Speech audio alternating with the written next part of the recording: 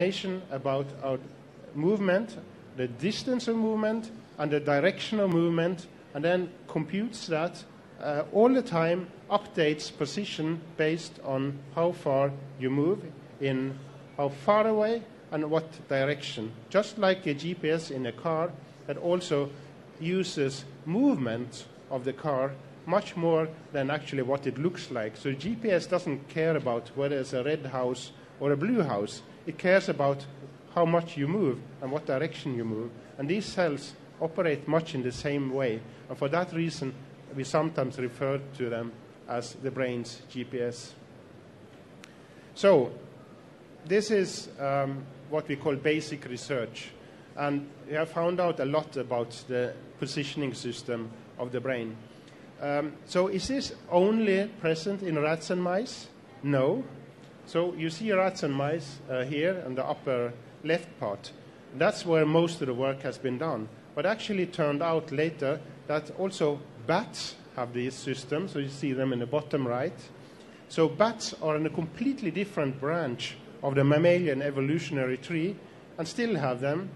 And then they were found in monkeys and they were found in humans. So since this is present in all mammals, this is something that probably developed very early in evolution, and much of the properties that we have found in rats and mice probably also operate in our own brain as well.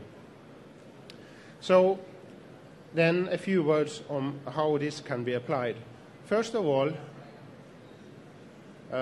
this is relevant to some diseases of the brain, and that particularly applies to a disease called Alzheimer's disease, which I'm sure you heard about. So Alzheimer's disease happens to start in the very, very same brain area where our grid cells are. So it turns out that in this brain area, the blue brain area, entorhinal cortex, where you have the grid cells, so you have the brain's internal map, this is also the brain area that is first damaged in Alzheimer's disease. And that's why patients with Alzheimer's disease can't find their way. Study behind here that shows that already before Alzheimer's starts and can be diagnosed at all, this brain area is starting to shrink. So then knowing that Alzheimer's disease increases with age, and we also know that the life expectancy is growing and growing. We're getting much and much older, and this becomes an ever-increasing problem at the moment, as well as other diseases. But then, more relevant to this, the topic of and understanding the brain's positioning system does not only help us solve diseases, compute. The brain is a very, very sophisticated computer, which is different from old-fashioned computers to a very, very large extent, doing hundreds of thousands of operations at the same time, not only at the same time, but continuously interacting, so that brains can, up till now, only brains could solve problems like where the answers are ambiguous. Just, for example, saying if an object is object A or object B hasn't always been easy for a computer because maybe the light conditions or context is different. Now this is changing, but brains are very good at solving problems where stimuli are ambiguous. They are never the same. Each time they are slightly different. And brains are also very good at learning. So that by understanding how computer development useful for the development of better computers. They operate in modular ways, they operate in parallel, they interact. And this may perhaps tell us actually information that can be used. But perhaps the most important of all, exemplified by the ability of computers to play Go. And as you probably know, in Go is completely bet 100 times by a computer, and that computer has not only been told how to play Go, but actually has found it out by itself. That's a paper Well, because we'll want to leave some time for discussion, just say that we are at the stage where we really are beginning to neuroscience is really taking off. We're beginning to understand how computations occur. With a movie that illustrates how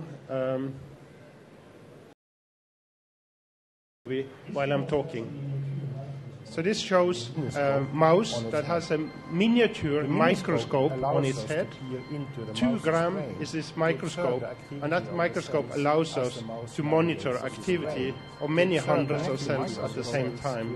So the technology is changing in neuroscience as well, and I think this is will make the split between neuroscience and artificial intelligence just smaller and smaller, and we will come to a stage where we can learn from each other. These neurons are so with that, labeled with just a fade out fluorescent the video, molecule and I think we makes can the cells glow start with the and questions. spike.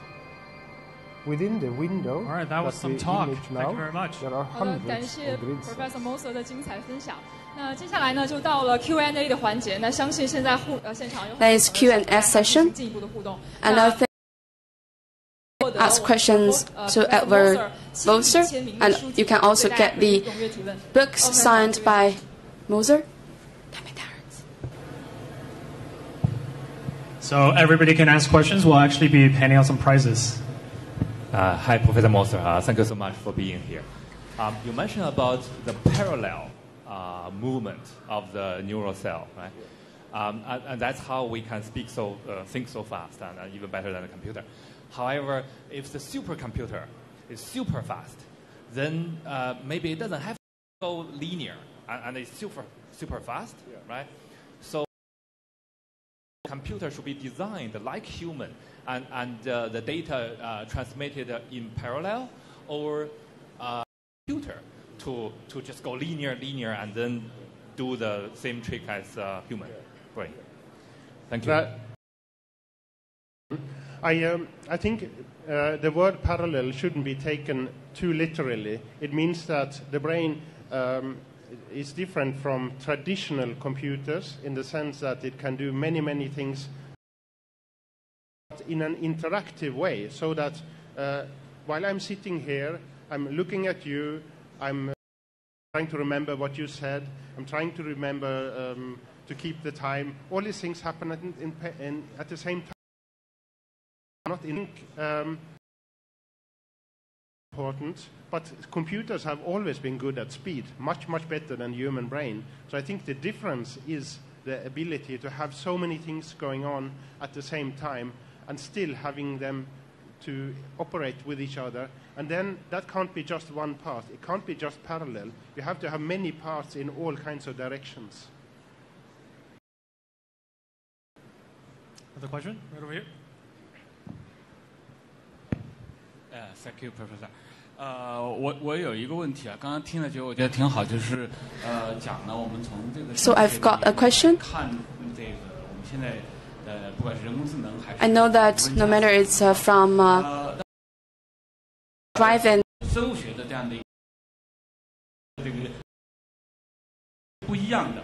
this kind of philosophy or principles of brain is very different from that of computers. 生物学的这种研究对脑部的这种计算能力和 So this can inspire autonomous intelligence.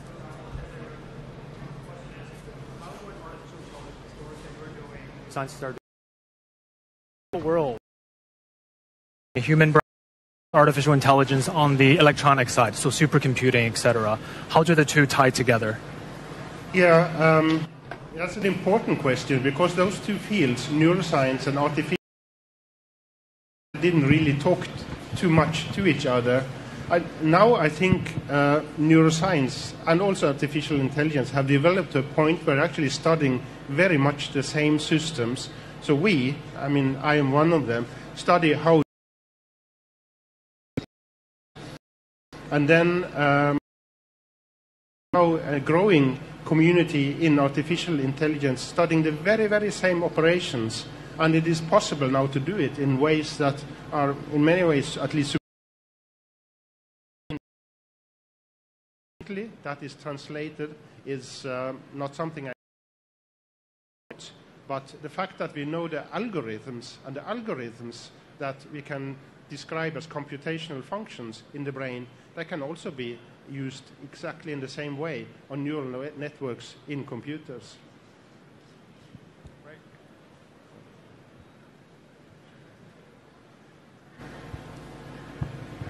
谢谢您刚才的演讲，让我们对这个现在 Thanks for your speech.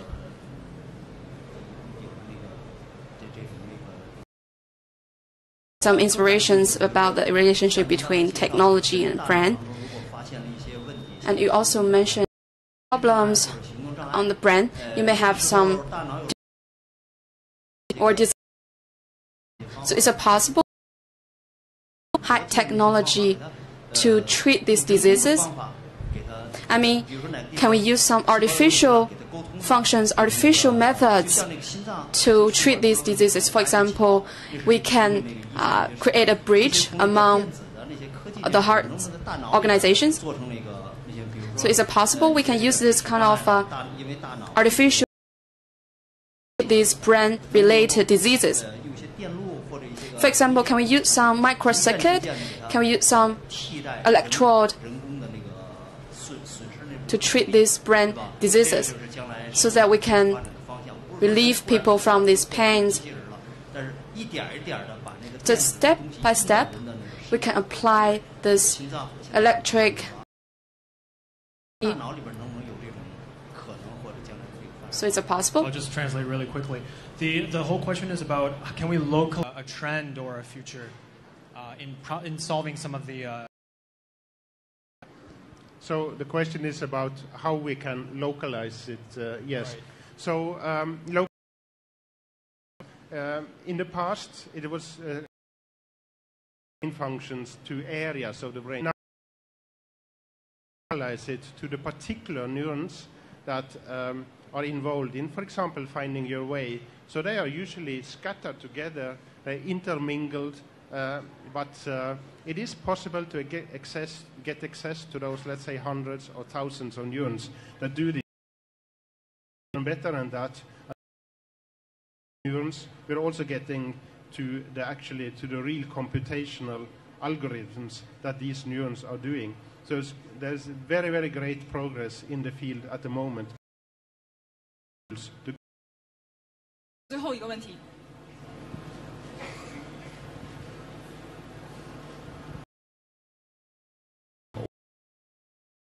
关于就是这个人工智能 It's about artificial intelligence. 就是说大脑的无论从这个架构，就是包括如何分选，都是跟人工智能不一样。So like the function of the brain is very different from artificial intelligence. Deep learning 这一方面发展得非常迅速。And now deep learning is developing very fast. 这个方面，你觉得它什么时候可以就是做的就是更加 So this kind of artificial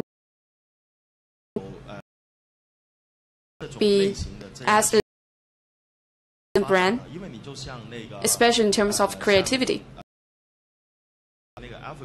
So for example, in 2015, AlphaGo the Go with a Korean player, and also concerning the Go.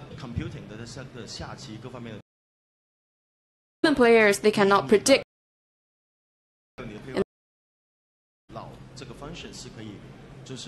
When can artificial intelligence reach human brains? The question is, how long do you think it will take?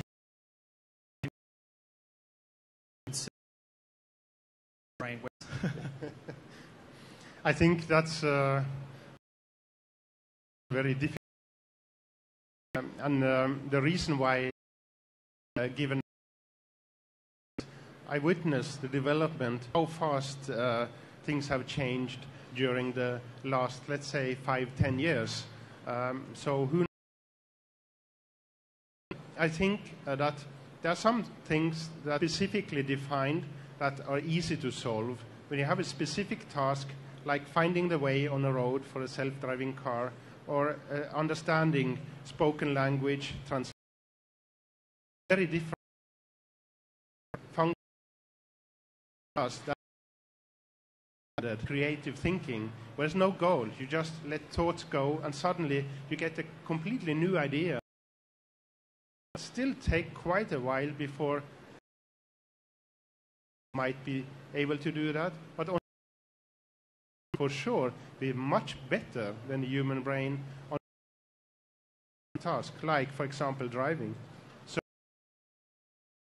I think it's very, very hard to major the next. Wonderful, wonderful Q&A, and thank you once again for this amazing speech. And unfortunately, we are out of time, but thank you once again, Dr. Moser. Thank you. 好，再次感谢 Professor Moser。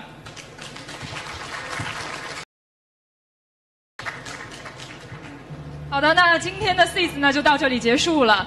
下一场呢，在今天下午2点的时候，我们将迎来未来用户交互设计总监 Kevin Schroeder。那再次感谢大家的到来与关注，谢谢大家，下午见。Thank you everybody for this attendance. Actually, this afternoon we'll be having another exciting seeds featuring our UI UX.